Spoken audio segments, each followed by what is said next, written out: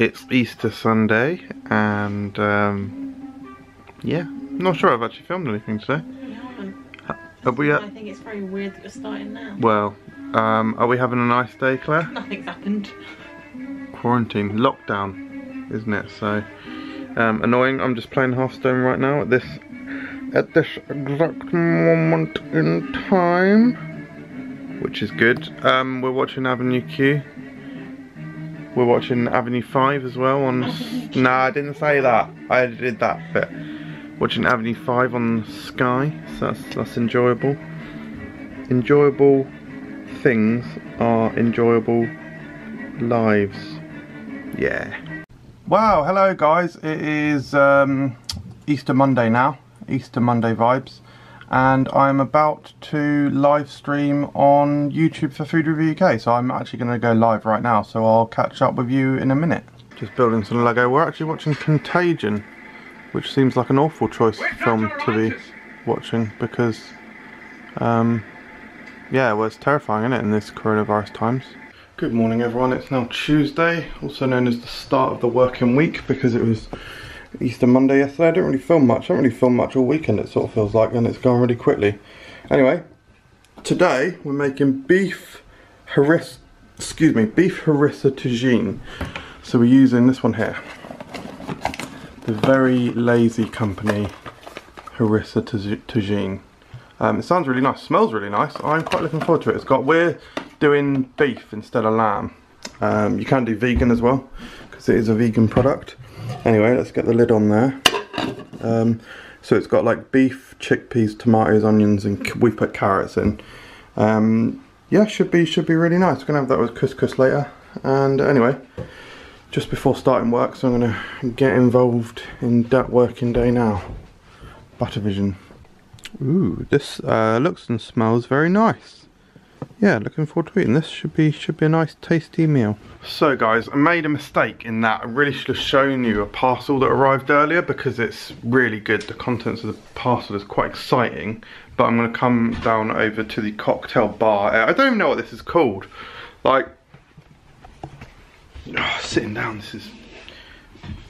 If you saw our vlog last week, you'll know that I'm not blown away with how easy this is to get to, but we did move the table across at least. But Claire keeps inching it more and more over this way, so I'm now sitting on. I've literally never sat here, by the way. This is a unique experience for me. I'm sitting. Look at this. I look like a child. I look like a boy, like a little boy man. Look, I look like a little boy child. Anyway, good cinematography. So basically, I'm literally looking directly at a clock. Like, I can literally show you what my eyesight is, and then I'll put this narration here over the top of looking at the clock, and it'll be cool, because then I'll tell you it's 7:05. And it's Tuesday, and we're filming a podcast today, so we'll probably start filming the podcast in like 45 minutes or something like that. That's when I'll meet the boys on Skype. Anyway, I'll show you what arrived earlier. Pretty cool. Just loads more alcoholic beverages.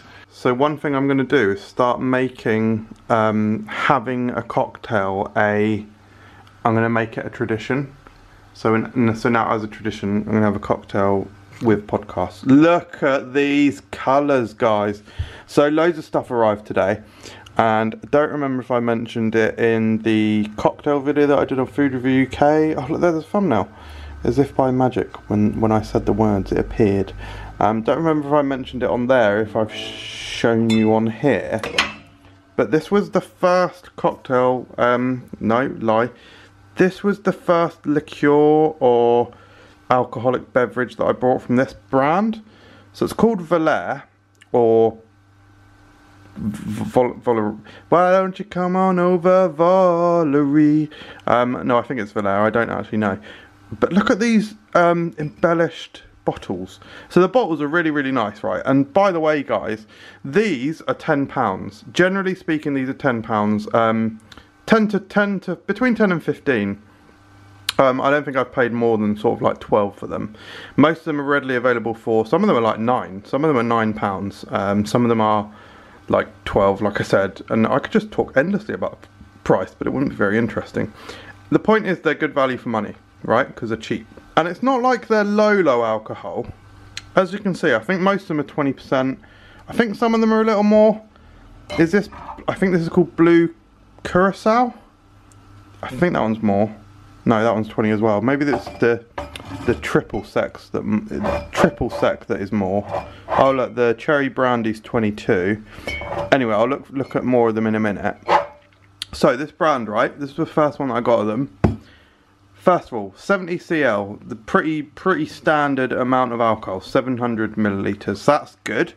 So like I say, they're good value. Not only that, I love the bottles. I love the design. On top of all of that, this is the main selling point for me, really, and it's why I've bought a lot of this particular brand.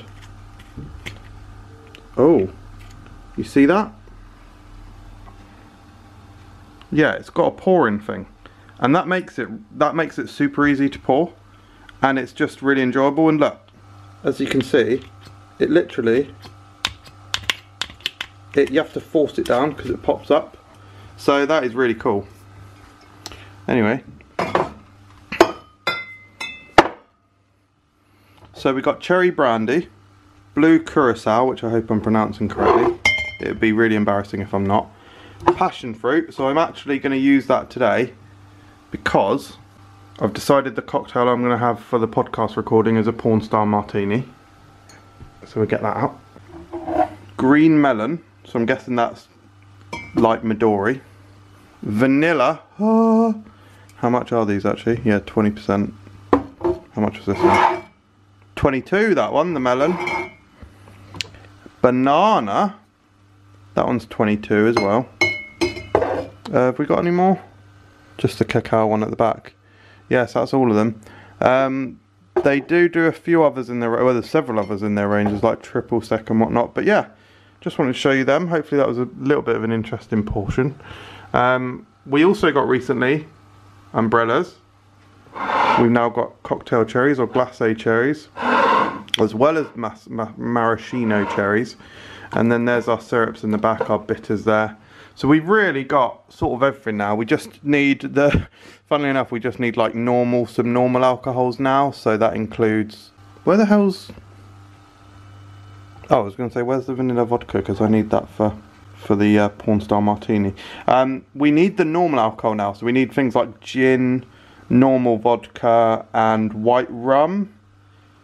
And bourbon. We could do a bourbon. Bourbon. Yeah, it's definitely bourbon. Those are really, but we've got plenty of whiskies. So yeah, and then we'll be able to make pretty much most things that people enjoy. So good. And now I'm sat here still a few minutes later looking at all the on-ride photos from theme parks that we can't visit because the coronavirus is tearing its way through the population of the world, and yeah, it means people can't leave their houses pretty much. So all we can do is look at the fun that we used to have in the past.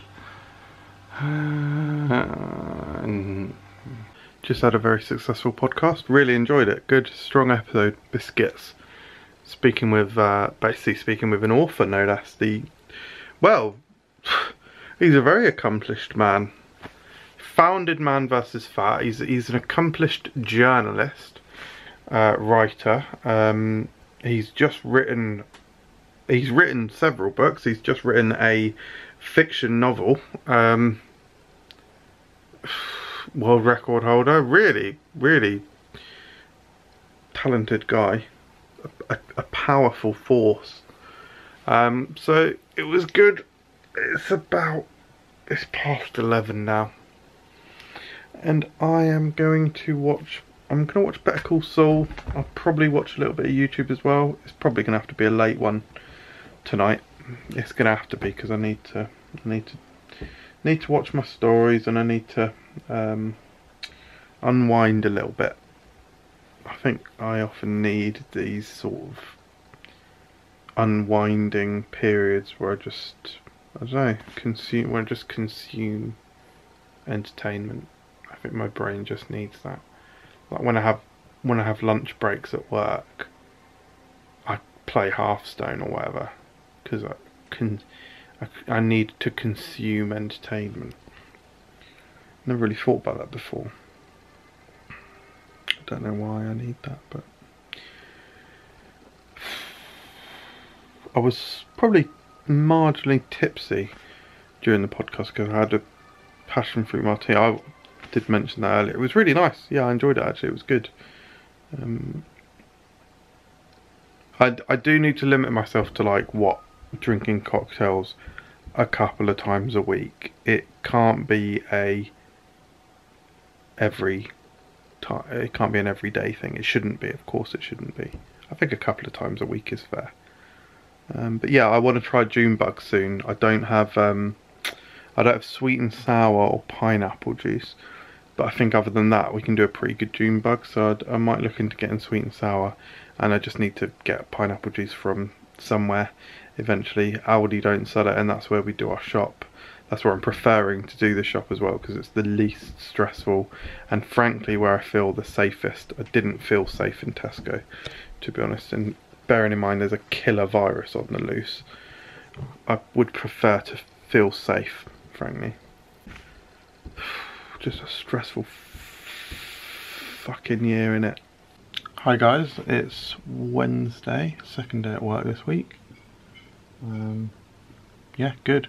Had pancakes for breakfast. Would have been the kind of cool thing to show you actually. I might have got a photo. I'll stick it in here if I have got the photo, if it's not too much hassle. Don't even mention it. Anyway, yeah, just beavering away on some reports, exciting stuff. Plans for today. I'm not 100% sure if I mentioned, I bought like 5 or 6 Switch games yesterday because Nintendo Switch got a huge sale on. So download, so I spent like, I think 30 quid, something like, yeah, about 30 quid on like 6 games. Like most of which, like 5 of which I think were literally all on my list to buy. And the sale is crazy. It's like, some of them are like 10%, whatever, fine. Some of them are like 90% off. Like there's a game on there which is like 89p, which has got like pretty good reviews. So I might buy that 89p one as well. I think the sale ends in a few days. So anyway, after work I'm going to play them a little bit anyway. And what is it, Wednesday? What are we having for dinner? Oh, we're having chicken enchiladas for dinner. So that should be alright. So today I've made enchiladas, like homemade enchiladas, which I don't think I've made. I might have made them once before, I can't remember. But I'm hoping it's going to be nice. It looks very dark. I always get a bit nervous with these sorts of recipes because it's a really weird recipe. Like it used like an oil roux, and like it didn't smell amazing. So like I feel like if you're cooking food, it should always it should smell nice. But I don't know. We'll see. So yesterday I didn't film anything after dinner. Dinner was disappointing, man. It wasn't bad by any means, but the sauce definitely didn't have enough flavour. It tasted fine, but just not enough flavour. Definitely a bad recipe. Can't it, like weird recipe. Like why would I don't know why that recipe would exist. And I think I'm not 100% sure that it did have a high rating, but basically I tend to only click on recipes that are like 4.5 stars and above. So it's weird if I clicked on it and it didn't. I mean, I could check, but yeah, not enough flavour. So I guess the warning signs were there. We were curious, weren't we? Was in a bit of a funny mood yesterday. I actually finished work a little bit early because I had a bit of a headache and just not in the zone sort of thing. Yeah, and I'm better today. Feel alright today, just still a bit depressed. Yeah, nah, fine. I think it's Thursday today, yeah, so there's like an announcement later about probably extending the lockdown, I guess. I think people are going to saying it's going to be another 3 weeks, and I think by that point will our peak have leveled out, because it is like generally most stuff is sort of going down a bit, and I think in 3 weeks it'll be like leveling out fairly, to my vague understanding. I don't know, based on like where other countries were and whatnot. So I don't know, hopefully like things will be starting to get back to the normal sort of fairly soon. After that, I mean, maybe, but then maybe not, I don't know. Anyway, cool. Oh my god, guys, hugely significant developments in this household. So you may or may not remember the Pestival. Yeah, it's like a short-lived series I did like 5 years ago on Food Review UK, where basically I vowed to review every single flavour of Pez. And I achieved that at the time. I reviewed every single flavour that was available, which is something like 20, I think. Anyway, there's always been a few other fabled flavours. I'm not sure if they come out every year, but some like flavours in America that I've never tried. Anyway, so I bought them from eBay. They were quite expensive. Initially they were £90, but that's because it double added all of them to my basket and didn't combine postage. So I messaged the seller saying there's been an error here, blah blah blah. Anyway, he's thrown in this for free, so that's nice. But these are the 3 that I bought. They were about... Now you're going to judge me, but listen guys, I've got a Patreon and this is what Patreon is for. It totaled about £30, so about £10 each for this is what I was interested in each one. So absolutely horrendous return on investment. But anyway, we've got the cotton candy, which came in the Valentine's Pez. We've got the vanilla cupcake, Buttervision, bloody hell, vanilla cupcake, which came in the Easter Peeps Pez. And we've got sugar cookie, which came in the Christmas Pez. So there's going to be some more Pestival episodes. There's going to be 3, basically 3 more Pestival episodes, mini Pestival if you will. So yeah, I'm really looking forward to doing them, and I'm glad that they've arrived safe and sound because honestly I can't tell you the issues that I had buying these. The fact that they basically it said on the lot, yeah, we combine postage, so I bought them all, went through to get the invoice and it said no, we don't combine postage. So I was like, okay, return. And then suddenly my basket was up to £90, so I was like, oh, what the fuck has happened here?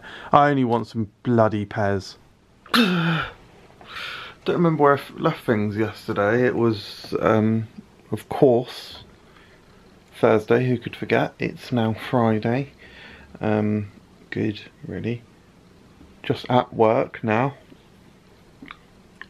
Did quite a lot yesterday, actually. Managed to... got like a big piece of work that I'm working through, so I'm still working on it now actually, just doing some tweaks, but just powering through it, and yeah, quite happy with it. Good piece of work. Well done MJ, pat on the back. Gonna try and do the weekly shop today as well. I think Friday feels like a good day to do it. I don't really like going out the weekend. I've not actually shopped at the weekend in several weeks now, so I'm not sure if it's busy. I'm basically assuming that it's busier, so my plan is to go at lunch today, Aldi again. Yeah, and we're playing a quiz tonight, so that's going to be fun. Annoyingly actually, I played a few Jackbox games with Rich and Tony last night, and I should have filmed a bit because it was banter, but I forgot that I'm sort of vlogging in it, so yeah, good. Try and capture a bit of the quiz tonight, maybe, that might be cool. Otherwise, yeah, trying to entertain in difficult, challenging time.